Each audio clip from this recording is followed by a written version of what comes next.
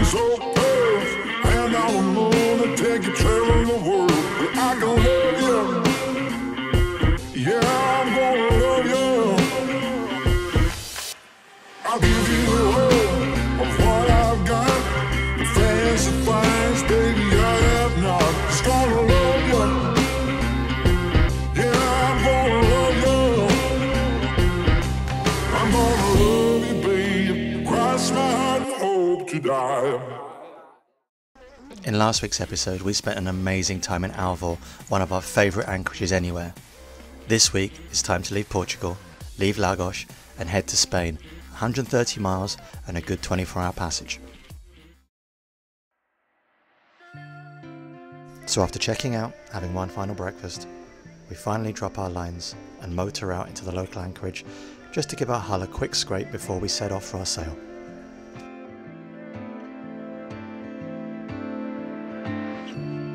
Out of love with no defense,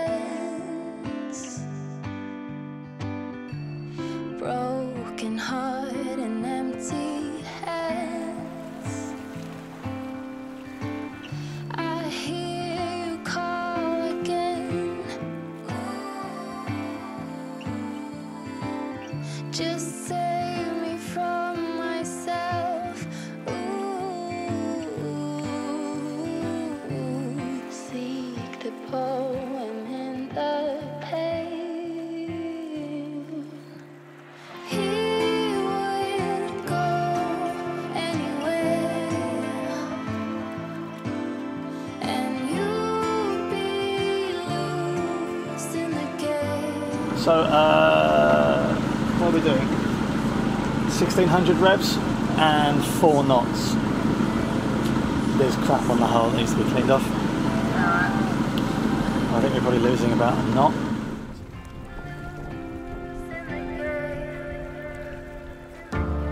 Turn away and let it fall.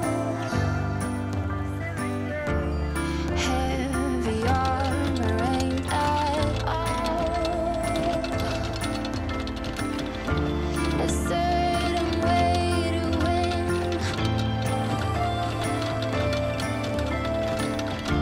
Surrender and begin. Lovely little anchorage.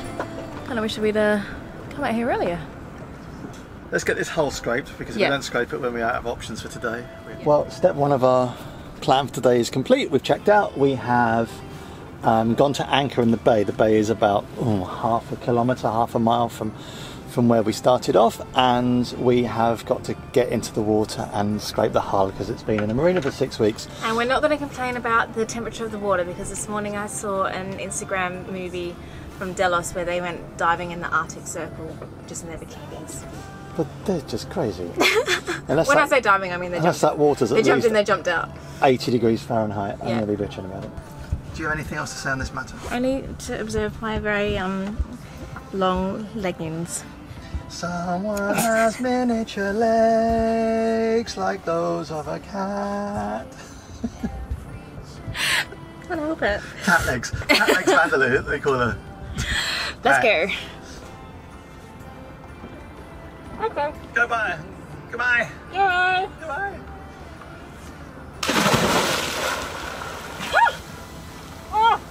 The sound that you can hear underneath the boat is not a dolphin, it's Teresa scraping the hull. Lovely to be back at anchor and out of the marina. I love marinas and I love them for the reasons that we have shore power and we can get ashore easily, yada yada yada yada. But there is something beautiful about being at anchor. And my little merbeast. I feel like a beast.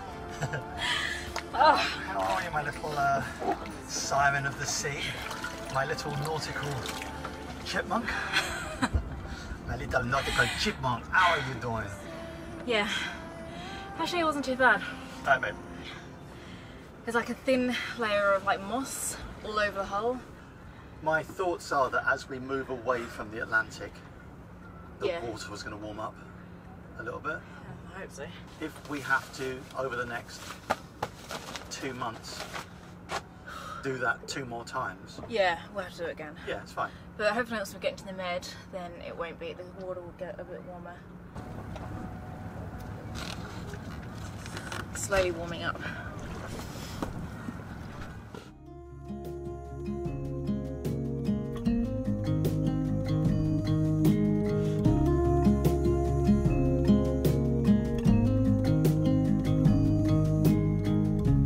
Take a leap of faith. Run with me. Clouds go by, and the sun is set high. And I believe you when you say It is flat calm. There is 10 knots of breeze, and yeah, I've made a risk assessment of at the moment being in the cockpit is not so much of a risk, but we will have life jackets on before dusk, won't we? always.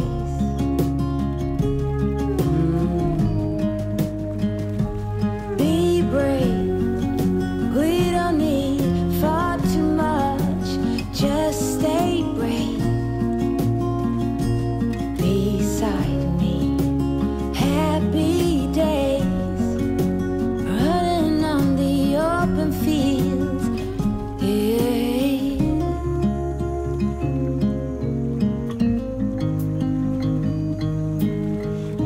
I have to say, it feels so good to be on the move again. I love the luxury, or the relative luxury of being in a marina, but yeah, there's nothing quite like moving to a new place, getting those sails up, and you know, it's amazing because we're about to do a 120-mile run, and that's obviously an overnight passage, and it's not that long ago really that would have been kind of this thing that we were planning for and psyching ourselves up for like days if not weeks beforehand, and now it's just like we've just decided to do it on a bit of a whim really. I haven't actually given it any thought whatsoever, so yes, it's lovely. Beautiful day, beautiful warm day, light breeze. Yeah, looking forward to the next 24 hours of sailing. Well, afternoon. We are settled in, I think. We've settled into a lovely little sail, and first things, someone's going to pick up, I haven't got a life jacket on. The reason I haven't got a life jacket on is because I am in the cockpit. There is 7 knots of wind. It is flat calm, and while it's light and there is no swell, I'm happy to not wear a life jacket. We had a lovely lunch. It is, strangely enough, quite cold out here. I think we've heard, Therese looked at the weather forecast, we're going to go 120 miles along the coast, and I believe that Lagos in southern Portugal has a lot of kind of air and wind that gets drawn in from the Atlantic Ocean, so it's actually, it was cold when we set off. So we've got a nice overnight sail. It will be the first, hopefully, overnight sail. We're not completely kind of overawed by swell. Hopefully we'll get some sleep. It is one of these things which I suppose as a comparison between how we did our Atlantic crossing, this is very, very, very pleasant. We have got so much data to use and kind of figure that as soon as we get to Spain, we'll lose it. So, I found this kind of sailing channel that I think some of you may know about. Yeah, a couple of guys, a couple of brothers on an amel. So I get to sit and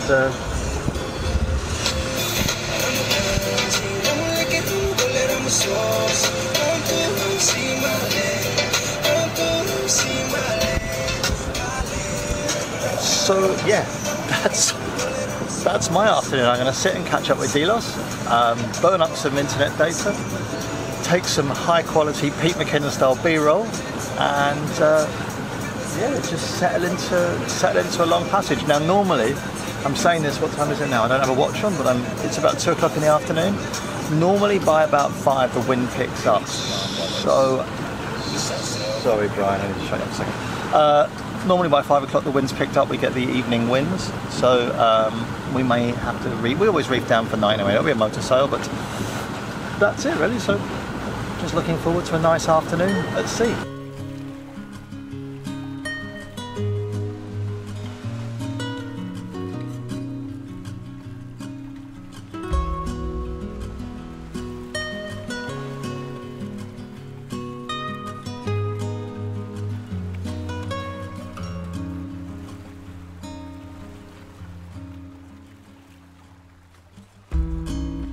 been searching in the dark, trusting every clue I found,